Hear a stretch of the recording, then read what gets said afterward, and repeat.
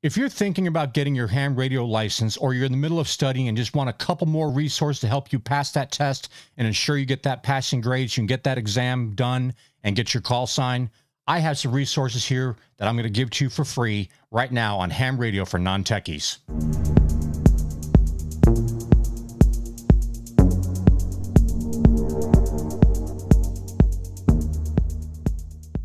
You're studying for your test, or you're thinking about studying to take the ham radio exams, but you're kind of getting stuck on where to start, what to look for, what kind of things to go after. Well, I think I've solved that problem for you. I built a website called hamradiofornontechies.com that you can go and check out, and it's full of resources on the front page, most of which are free. Let's go check them out. Okay, so we're on the front page of the site here.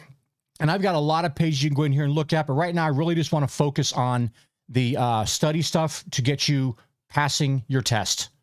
So we come down here. The first section is for if you're taking your technician. I have 3 books that I recommend here. The Amateur Radio, The Easy Way. We have Gordon West's books, and we of course have the ARRL study guides. Now the far left one here, the getting your test the easy way, or getting your technician test the easy way. This only gives you the questions and answers to memorize. It does not give a whole lot of background about why things work and how things work. So if you're having a hard time retaining information, this is a supplement that will help you to pass the test, but it's not going to give you a whole lot of in-depth understanding of what you're doing in ham radio. For that, I would definitely suggest the Gordon West books or the ARRL book. The next section is for your general. If you want to take your general test, same 3 books and same 3 authors, but it's pretty much the same thing. You got the first book here, The Easy Way, which gives you all the questions and answers that you have to memorize. And the second books give you more in-depth insights into the hows and whys of ham radio. The last section here is for those who want to move on to the final test and take your amateur extra. Same 3 books, links, you click on the image to purchase the books, and it'll help me out a little bit if you guys do buy the books through my affiliate links on Amazon. But wait, there's more.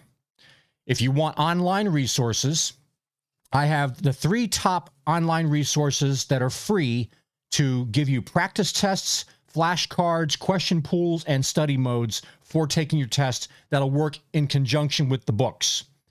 The questions are universal throughout all the tests. So any of these sites here, QRZ.com is really good for just doing the exams, and there's other things you'll want to use with QRZ once you get your call sign and actually become a member.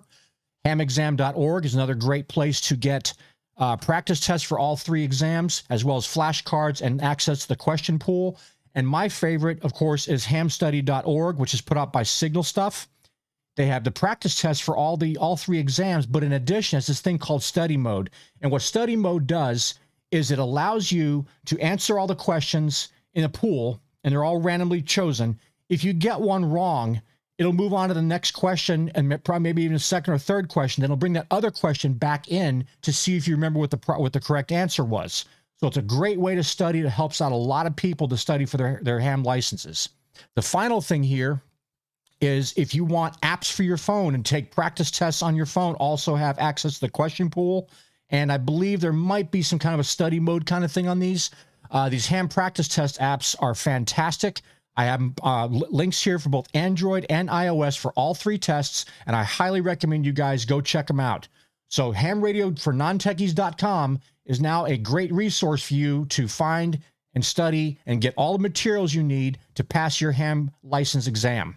With that being said, guys, I'm out of here. I didn't want to make a really long video.